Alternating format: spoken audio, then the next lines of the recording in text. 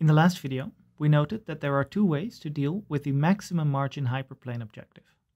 The second of these is to express everything in terms of the support vectors and to get rid of the actual parameters of the hyperplane. Unlike the first option, this requires us to keep the constraints of the problem, so we need to look beyond plane gradient descent at constraint optimization. We'll look at one form of constraint optimization in this video, the use of Lagrange multipliers, and then in the next video we'll return to our maximum margin hyperplane objective and see what this second option looks like. First, let's make it a little bit more intuitive what optimization under constraints looks like. Here we have a relatively simple constraint optimization problem. We have a function of two variables x and y, for which we want to find a minimal point, and we have a constraint. In this case, the constraint specifies that the solution must lie on the unit circle. That is, x and y together must make a unit vector. We've illustrated this unit circle here in green. And among the set of x's and y's that together lie on this circle, we want to find the value that gives us the lowest point for this objective function f. If we draw this function f and we project this circle onto it, we see which part of this surface the constraint allows us to occupy. In short, we need to find the lowest point on this second green circle. One way to help us visualize this problem is to draw isolines, also known as contours, for the function f. These are the curves that indicate where the function is equal to some constant value. If we then rotate the camera so that it looks down onto the xy plane, we get a two-dimensional plot of our function where the contour lines give us an idea of the height of the function. This principle is also used often in maps to indicate elevation. Let's look at what these contour lines can tell us about the solution to our problem. Note here that the function f gets lower towards the bottom left corner. Now each contour line indicates a constant output value for our function, and that's the value that we want to minimize. So we can tell by this plot what we can achieve. Let's start with the value k1. Under our constraints, can we get the function f to evaluate to the value k1? It's very low. It's the lowest of the contour lines in this plot, so it would make a very good solution, but it never meets this green circle that represents our constraints. And that means we cannot get the output as low as k and satisfy the constraints. The next lowest output value is k2, and this does give us a contour line that crosses the circle representing our constraints. That means there are 2 points indicated here that satisfy the constraints and give us an output value of k2. However, the fact that it crosses this circle means that we can also get lower than k2. So if our output is k2, we are not at the optimum. Why is that? To understand, we can look at what we know already about hyperplanes. We know that if we have a hyperplane defined by the equation w times x plus b, then we know that w is the direction of steepest descent, and minus w is the direction of steepest descent. This tells us that the direction orthogonal to the line of w is the direction in which the value of the plane doesn't change, the direction of equal value. This means that if we take any point on a contour line, we work out the tangent hyperplane of f, the function in red, at that point, that is, we compute the gradient, then the direction orthogonal to the gradient points along the contour line, because the contour line is the direction of equal value. And if we zoom in close enough, that is approximated well by this hyperplane. So locally, the direction of equal value is orthogonal to the gradient. Now looking at these arrows, we can see that because our contour line crosses the circle of the constraints, the direction of equal value doesn't point along the circle for the constraints.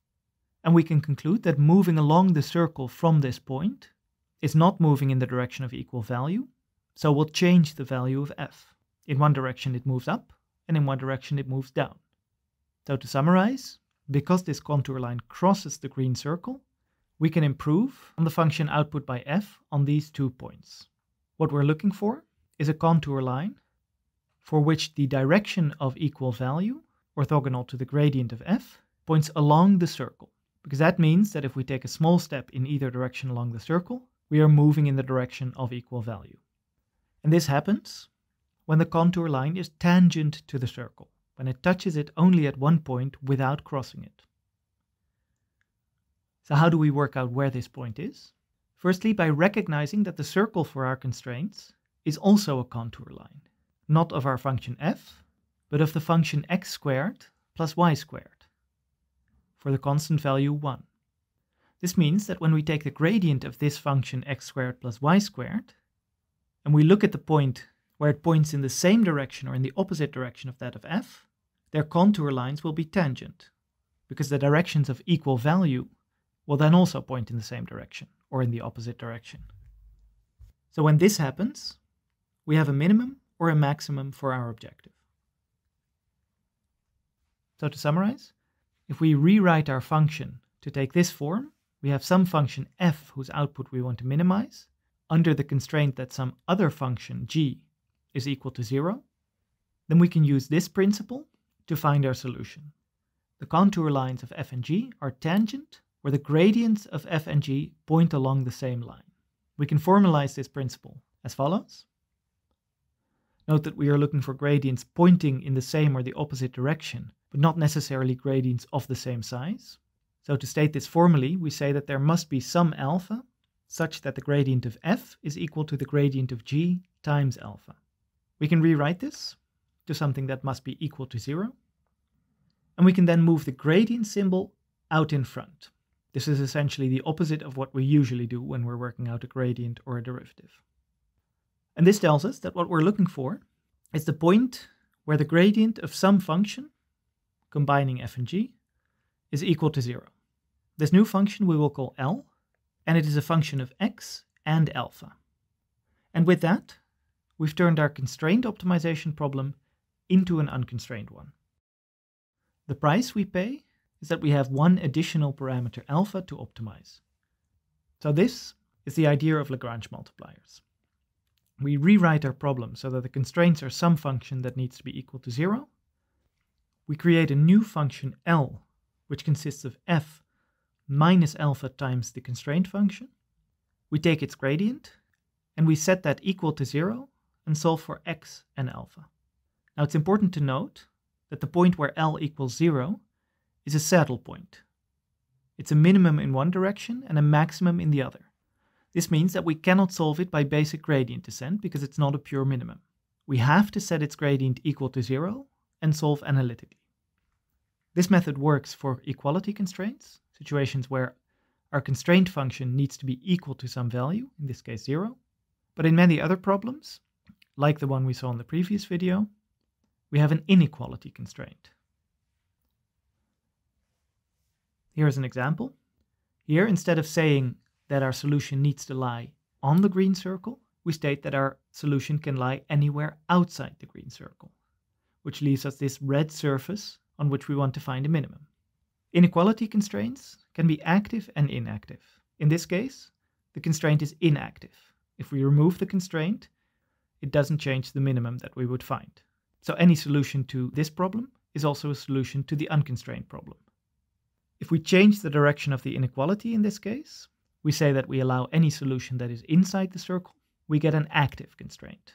The constraint stops us from going where we want to go, and we end up on the boundary of this circle, just like we did when the constraint was an equality constraint.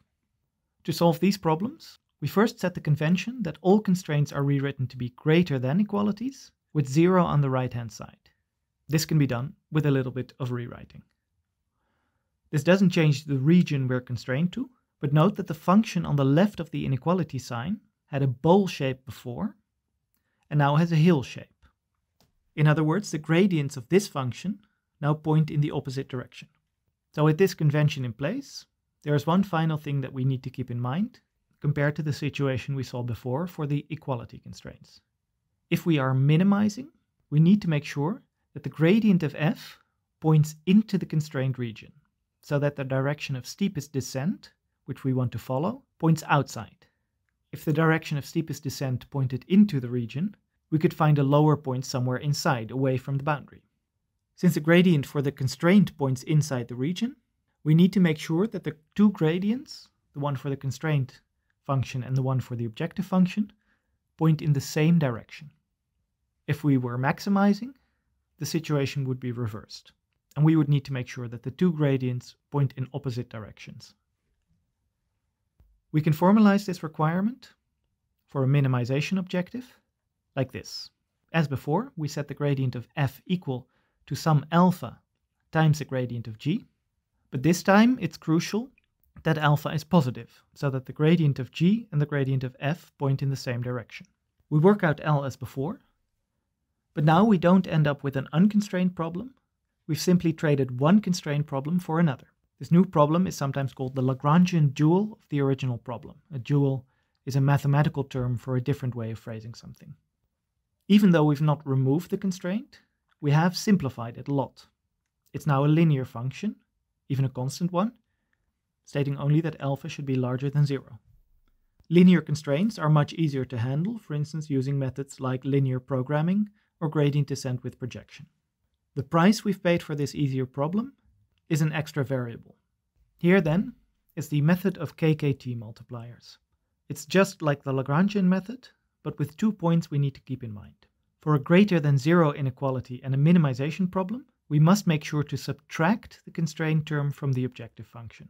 If we maximize instead of minimize, we add the term. And the resultant problem has one constraint, which is that the KKT multiplier alpha must be positive. So with this new formulation in terms of Lagrange multipliers or KKT multipliers, what can we do? If possible, we can solve the constrained optimization problem analytically, but we can also be content simply to rewrite our constrained optimization problem into a different problem. This new problem may teach us something interesting or be easier to solve using the methods that we have available. If we have multiple constraints, then we can simply repeat the process, and every constraint adds one term to L with one additional Lagrange or KKT multiplier. And finally, it's important to remember plane gradient descent will not help us find the point where the gradient of L is equal to 0. Some methods do exist for this, but we won't go into them in this course. In the final video of this lecture, we will take what we've learned in this video and apply it to the soft margin objective function.